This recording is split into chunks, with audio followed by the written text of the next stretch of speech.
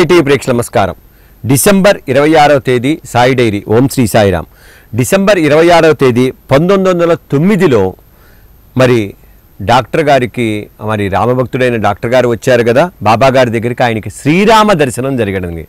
శ్రీరామ, అందుకనే మనం సాయిరామ్ సాయిరామ్ అంటాం, ఓం శ్రీ సాయిరామ్ అంటాం. ఆ డాక్టర్కి శ్రీరామ దర్శనం బాబా గారు శ్రీరాముడిగా కనిపించడం జరిగింది ఈ 26వ తేదీ 1909లో.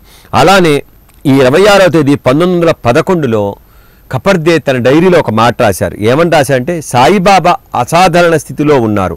సటకాను తీసుకొని నేల మీద గుండ్రంగా కొడుతున్నారు. చావడి మెట్లు దిగే లోపలే 2 సార్లు వెనక్కి ముందుకి నడిచి తీవ్రమైన పదజాలాన్ని ఉపయోగించారు అని చెప్పి కపర్దే రాయటం జరిగింది డిసెంబర్ 26వ తేదీ. అలానే డిసెంబర్ 26వ తేదీ 1916లో హేమాది పంటు ఇంట్లో ఒక బాబా గారి చిత్రపటం ఉంది. అది ఎవరు గీశారు? శ్యామారావు జైకర్ గీశారు. ఆ జైకర్ గీసిన చిత్రపటం ఆయన చేతుల మీదుగా హేమాది పంతు గృహానికి రావటం జరిగింది. అలానే డిసెంబర్ 26వ తేదీ 1998లో మనకి షిరిడి వెళ్తుంటాం. షిరిడీలో మనం సాయి మందిరం చూస్తాం, ద్వారకామాయి చూస్తాం, ఆ పక్కనే ఉన్న గురుస్థానం చూస్తాం. ఆ గురుస్థానం పక్కనే గణపతి మహాదేవ్ మందిరాలు, శివ శని మహాదేవ్ మందిరాలు ఉన్నాయి. వాటికి ఉద్యాపన విధి నిర్వహించిన తరువాత వాటిని కూల్చివేత చేశారు.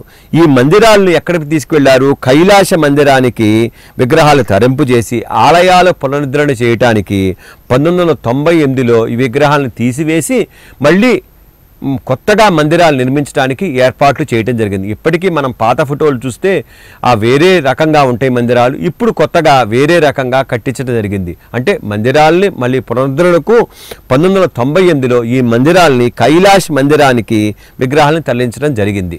స్వస్తి.